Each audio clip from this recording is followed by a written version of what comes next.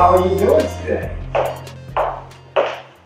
My name is Louis Lee, and I'd like to introduce the UMass Conservatory of Music and Arts guitar program. Welcome back. This is Guitar Lesson 10. Remember, this is UMass Conservatory of Music and Arts guitar program. Lesson number 10 again, and we're going to proceed with the objective, which is number 1, the finger exercise. Now, on the previous lesson, number 9, we did the retrograde of 4, 3, 2, 1. This time we're just going to go 3, 2, 1. We're going to just lesson 1 with that. Let me adjust it. Remember, my metronome right now is set at 73. My producer told me to always mention we're working with 60 beats per minute. So I'm going to have to adjust this downward to 60 beats per minute. Set your metronome, okay? And so what we're going to do, I'm going to demonstrate first, then interject with some information, then we're going to all do it together. So remember, we're doing the 3. So this is what we're doing. 1, 2, 3, 4. 1, 2, 3, 4. 1, 2. It's different from the other one. 1, 2, 3, 4. 1, 2, 3. Okay? So if you have that and you're ready, let's do it. Here we go. 1, 1, 2, 3, 4. 1, 1, 1, 1. Switch. 1, 1, 1, 1,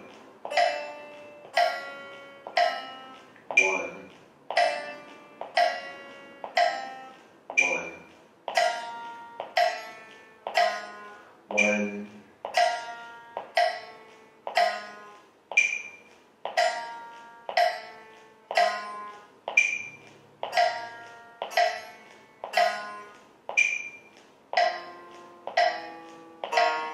Remember, down, up, down, down, up with the picking. 1.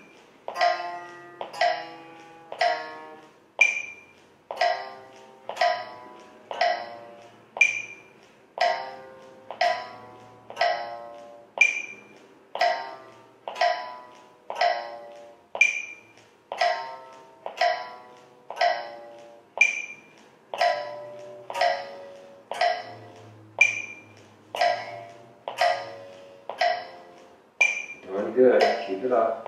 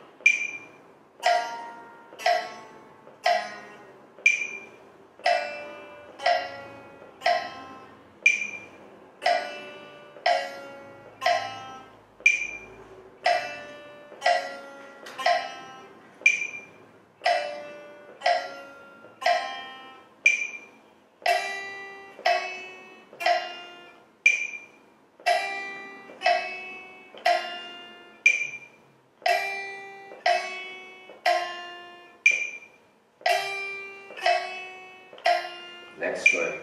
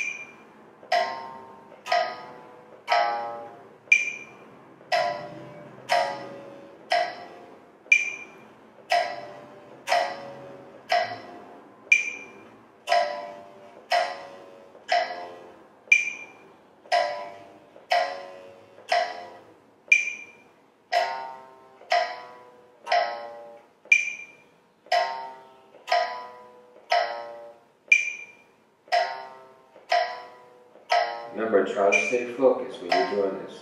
It's easy to become distracted.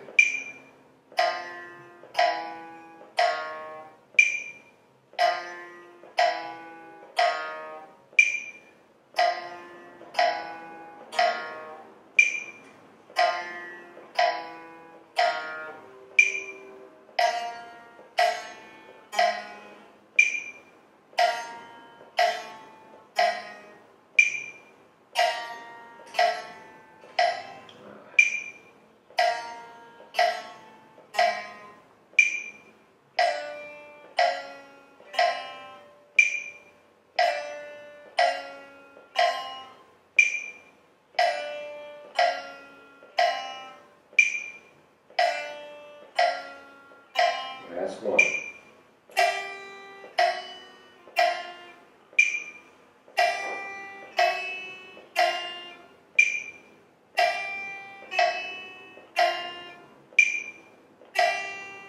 And stop. Okay, so what we've done is we've covered a lot. This is the 10th lesson, and there will be more, but I just wanted to mention that you want to review your previous work as well. Okay, just review it, because if you do not, you might forget something. And out of the 10 minutes, as you may notice, 10 minutes is a lot of time if you're concentrating. 10 minutes is a lot of time when you're paying attention to it. So we just did 5 minutes, so we could easily do something else in between. And you want to do that to mix up.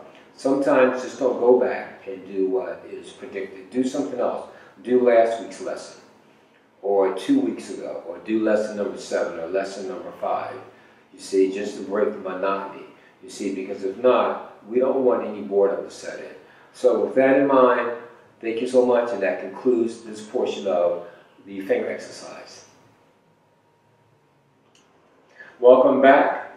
This is the theory part of the guitar instruction by Eubanks Conservatory of Music and Arts, Inc. And this is lesson number 10. Again, the theory. So what we're going to do is we're going to continue with the reading exercise. Now with reading, and let me put my guitar down because I have a speech to give you. With reading, it's something that has to be done on a continuous basis. I read a lot, but it goes up and down. If I don't read for several, well, I've never done that, but I just have to practice reading a lot. Some musicians don't, so that's not to say that I'm perfect, because I'm not, but I do read a lot just because.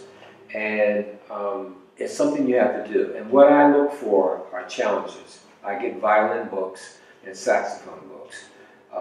Which is good, which is a good segue. And I have it right here. You might have heard of this guy. His name is John Coltrane. Okay, so you can see how this book is all soiled and marked in, like my Bible. So I've gone through this book, and John Coltrane was one of the great improvisationist players out there that I know of. He was very spiritual too.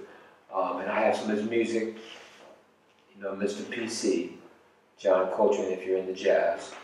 So I studied John Coltrane because he was a saxophonist. Now, what's so ironic is that I'm from Philadelphia, Pennsylvania. And I grew up in a time where music was changing. I grew up in Philadelphia, and I was blessed to meet Kenny Gamble and Leon Huff when I was very young, and I worked with Billy Paul, Sister Sledge, a lot of groups that did a lot of recording, and it was just different. And I studied with a guy named Dennis Sandoli. My dad was very strict, and I think it's in my book in the very beginning. And I had to study with Dennis. Now I'm so glad I did. Well, Dennis Sandoli taught John Coltrane. Google it. He taught John Coltrane, and he'll tell you Philadelphia, everything I'm telling right now. And he was a guitarist. He was an Italian guy, but I didn't know how great he would become because I was in the time. I was in the actual transition of it. So you never know what's going to come out of something if you're actually into it. Until you come out of it, then you say, oh wow, when you look back on stuff, if that makes any sense. But I didn't know that he had taught a lot of people, and it was hard to get to him, but because I was working with Kenny Gamble gave me a reference, and anyway. So I studied with him, but come to find out, he taught John Coltrane. And it's amazing. That's not to say that he is why John Coltrane is who he is. And he might be, I don't know. But it shows relationship between musicians, how we can learn from each other. It shows how John Coltrane saw something in Dennis Sandoli that he gravitated to, and it worked out, whatever it might have been. Dennis Sandoli taught me a lot, which helped me because that's why I was able to play with these people. I had a very vast vocabulary when it comes to just chords and playing and soloing. But I look for other musicians. So that's something that you might want to do. You might want to just delve into other musicians. You want to listen to keyboard players, you want to listen to drummers, you want to listen to saxophone players, because it's a different perspective, you see. This is the 10th lesson, and so we're moving into a stage where we're not the very beginning, where we're beginners. We're kind of in that intermediate zone. So then I can speak more about this as opposed to have spoken about it in the first lesson. So I just wanted to say that John Coltrane. Now, to get back to the lesson itself, yes, this right here is a good study piece. You see, we're going to talk about it in general terms. You have to study it. I can sit here and read this for you all day, and if you're not studying it, if you do not apply it, it's not going to really mean a whole lot. And I'm trying to make sure that each lesson is significant and I can reach you. I can sit here and play. No, let's talk. Let's talk, but let me speak to you. And so you can hear my thoughts and they can resonate, and then you can take it and do whatever you wish, whatever comes out of it. But take your time. Now, when you're studying a piece like this, or because it's a study piece, take it in increments. Don't try to read the whole music at once, and I'll demonstrate. I'm going to go back to study number 4. Study number 4. And the first, the second, and the third. Well, I'll just do the first and the second measure first. Okay, because it's a little tricky. So it goes 1, 2, 3, 4, 1, 2, 3, and 4, and 1, 2, and 3. Just that. Now that's different because it's the E, 1, 2, 3, and 4, and 1, 2, 3, and 4, 1, 2, 3, and 4. And what I'm doing is I'm playing it over and over again so I can get the feel of it. And if I were to play it someplace else, 2, 2, 2.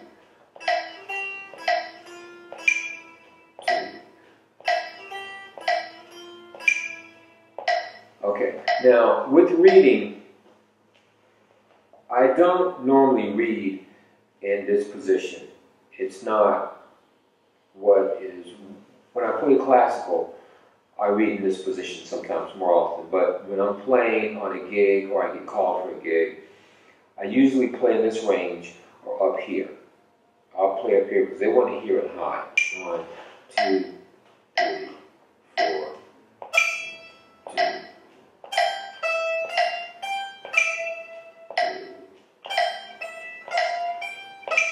So I'll play it here, you see, because that's where they want it, you see. But what I'm trying to demonstrate here is, you notice now, when I'm reading, I cannot look at my hands. My fingers, excuse me. I cannot take my eyes off the sheet music, because if I do, I'll lose my place. I can't do both at the same time. So that's why practicing hard, you get used to it. It's like when I go home, I know where to go. I could be talking on the phone or thinking about something, and when I come to a certain street, I know it's time to turn. It's all habitual. You just know what to do. And that's what comes with playing and practicing and enjoying what you do with the guitar. What you want to do, remember, is practice hard, have fun, and enjoy what you're doing. And that concludes this part of the theory of Lesson 10. Welcome back. This is the fun part of lesson number 10. And again, this is Eubanks Conservatory Music and Arts guitar program. And we're going to look at the chords now. Now we've covered all of the chords that are on the sheet. And you'll see it on the screen or in some kind of way because I don't know if you can really see this. But anyway, I just wanted to show it to you anyway. And so on this page, we have 15 chords. 3, we have 4, 8, 12, 15, okay? We have 15 chords. And with those chords, you can play a lot of songs. Okay, you can play a lot of songs. Now, there are a lot of chords. I have a lot of chords in my vocabulary. If I were to guess, I wouldn't know what number to choose, to be honest with you. But I have a lot of chords. But I want to know what those chords are. Some guitar players, they play chords and you ask them what is that chord and they don't know. And they could be a great player, but they don't know what the chord is. So it doesn't really, it helps you, but it limits you in the same perspective, okay? So that's why it's important. My point is to know what chord you're playing. I'm going to set the metronome, just to give you an example. Okay, let's just pick a chord, F major chord. You're going to play F major, 3, 4. You know that's an F major. You know it because you've studied it. You know it's an F major. Remember the bar chord? Put your first finger on the first 2 strings, the first fret, your second finger on the 3rd string, the 2nd fret, and your 3rd finger on the 4th string, the 3rd fret. 1, 2, 3, 4. You know that's an F major. You just know it. So that when you're reading, you know that's an F major. Now, let me show you how chords are, and you can hear it. This is an F major, 2. I'm going to play a few different F majors.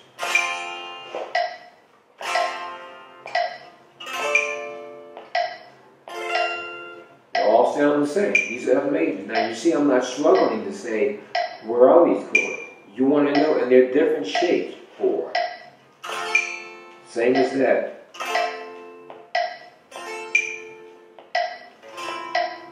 Now I'm getting fancy, okay? So I threw a little fancy one in there just to spice it up a little bit. You know, that's not your vocabulary, but that is an F chord. But I got a little fancy, okay? So I just wanted to show you how you have these options. Now, of course, and I say this to be very humble, okay? I know a lot of chords, but there's a lot of chords that I don't know. And every day I'm discovering new chords on this guitar. And that means I don't know it all. And there's so much that you can learn. And you can explore this, and it's just endless, the possibilities. And that's the perception you want. Never think you know it all. Always be humble so that you can grow. And it'll pay off because the word is you will grow. You'll learn more because you will not reject it, thinking, well, I don't need to know that because I know it all. I'm not saying that you do, I'm just making sure that you do not. This is what you do not want to do, is think you know it all. Because I know, you hear me as your instructor say, I don't know all the chords. There are so many chords, I know I don't know them all. Okay, and I'm still learning every day. And that's the perspective that you want, is it's a learning process. And if you keep that in mind, you'll grow. The growth process is what you want, as if I don't know it all. Think of it. I did not know it all. So that means I want to learn more. And then you learn more and I still don't know it all. And so what are you doing in the process? You're learning and you're growing. And that's the whole process, okay? So, without a long speech, I think I've spoken enough. I hope you enjoyed the lesson. I'm going to turn off the metronome. And that concludes lesson 4, guitar number 10.